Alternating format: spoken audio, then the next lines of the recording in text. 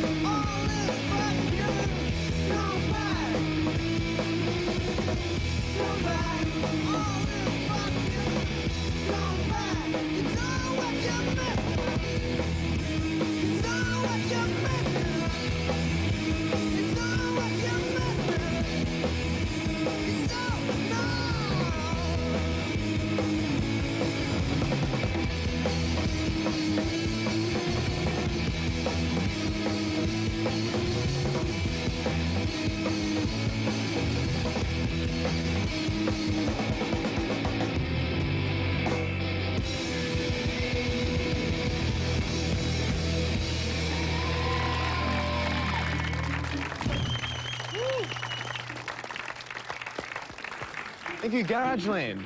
Garageland, why don't you come over for a chat whilst we look at this? At Triple J, we want to send a listener and a friend to Bordeaux in France on October 4 to be our official Oasis reporter in Europe. So if you're interested, then make sure you listen to Triple J to find out how you and a friend can land the gig to be the official Oasis reporter in France for Triple J. And we have with us Jeremy. G'day. Hi. And also Andrew. Hey. How are you both? Good. Good, yeah. Welcome to Recovery and welcome to Australia as well. Thank you. It's lovely to be here. Is it lovely? Yeah, I guess it is. Oh, good. I'm glad. Yeah. Good. This is your second time here, in fact. Last year he came with Love's Ugly Children and King Loser from Flying Nun New Zealand bands. How are you finding the band scene here this time across the Tasman? Well, we arrived Friday morning, yesterday morning. So fresh. We've seen Eve and that's all at the moment. Yeah. Really like them. Yeah. Played with them last night. Just we're hoping to see a lot more while we're on tour. Last time you were here, did you check out some stuff? Yeah, we saw some Australian bands. We were playing every night, so it was pretty hard to get out. Oh, yeah. But, no, the bands we've seen we like, yeah. And how long have you guys been together? About 3 years. Yes? Yeah. And didn't you try it out a decade ago as well? Yeah, when we were in high school, we all played in a band. And was it the same lineup? Pretty much the same, yeah. It was kind of, I don't know, we were in the same class at school and knew each other and went our separate ways, and then, yeah, it's just strange what life does. We kind of met up with each other later and it's reformed. Very bizarre. So did that experience a decade ago turn you off for 10 years, did it? It wasn't 10 years, but it turned me off. I think we were just really young and we had other things to do. School. Yeah. Well, yeah. Well, is your name to do with the garage music, do-it-yourself kind of scene?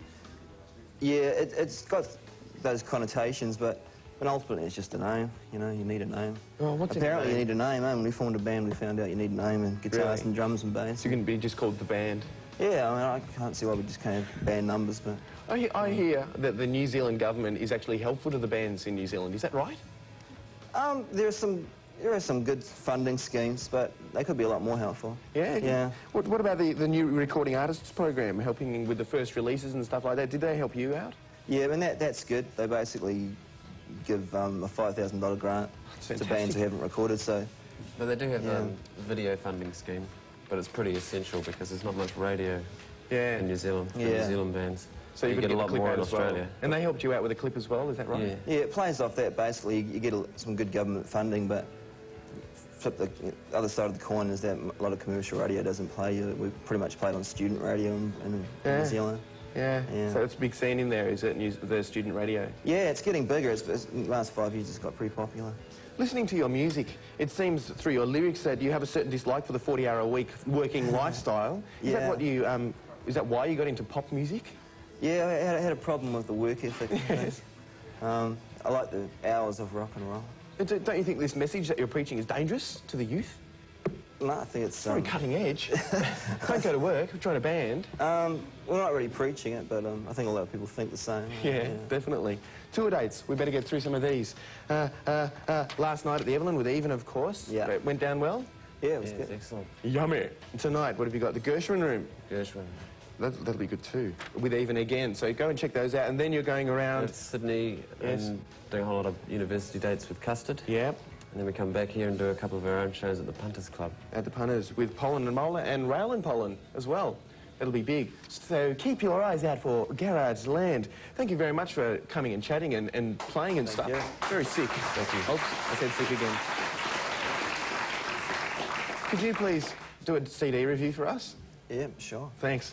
So you'll have to stick around and sit on that couch in a minute and stuff. Oh, also, are you going to do one too? Excellent news. So Deb's going to do one as well. Garageland CD reviewing. We have Gemma doing Smudge, You Me, Car Park Now, their second LP, recorded in Chicago. We've got Debbie does Edible 96, the best in Oz campus bands. And Jeremy's doing The Dirty Three, Horse Stories, their third album, and they're now based in London. And we have a clip request now, a very special one. Am I allowed to just stand up and run into the audience? Gemma? No problem. And we move over now to Deb. Yes. Debbie does Edible 96. The best in Australian campus bands. Yeah, well, this was really interesting. Sort of compilation of Australian bands. The ones I liked the best, I think, were Velveteen. Yes. And Wishbone. Yes. Were the standout tracks for me. Excellent, excellent. Yeah, and also you get this free recipe with the CD, which is a bonus, isn't it? It is a very large bonus. Yeah. Fresh tomato soup with basil. Indeed. Mm. Yeah. Why? Yeah, it's good. Why is that there? I've no idea. Something they've got this thing about tomatoes. I'm not Tomato sure. bottom, tomato Yes, top. Yeah. It's very tomato. I don't know what that means. Neither do I. This is containing the tracks by national finalists from the 95 competition and 4 other bands that didn't get that far. Worth a listen then. Definitely. An interesting album.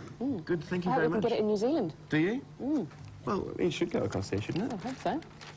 Good. Thanks, Deb. Cheers. Jeremy, how's that been going, that Dirty Three Horse Stories album? Yeah, it's great. I've seen them live before, so I'm already a bit of a fan. Yeah, music for the early hours of the morning, I'd say. For the wee hours. We seem to see a lot of, so, yeah. Can I keep this? No. Surely you can just give things away. Oh, I want to keep it. All right. We'll fight over it later. Yeah. I'll stop you for a Garageland or something. That can be done. Yeah, but more on this. The instrumental trio? Well, yeah, they're instrumental band, and... Lead instruments are violin. Yeah, I mean, some instrumental bands can get a bit indulgent, but I think they escape that. Yeah. They're pretty down to earth. Raw Aussie talent. Yeah. Raw young Aussie talent. Young? They're currently in the US, about to embark on a national tour with Beck, before heading back to Australia for a national tour in December. That's the Dirty Three. In fact... Oh, did you want to say something? No, I'm just trying to think how I'm going to get this off here. Well, how about I'll think about it if you throw to their clip. It's called Hope.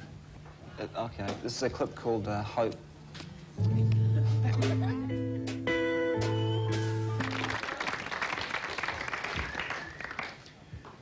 Right now, to handle proceedings outside, as the Wog Boys challenge the enforcer, let's have a look what's happening. Yes, the Monaro and the Valiant, they're ready. And can we have the flag drop? Who's cheating? And racing! No. Ba-bow. That's wrong. That's wrong. It's supposed to go the same way. Let's see where that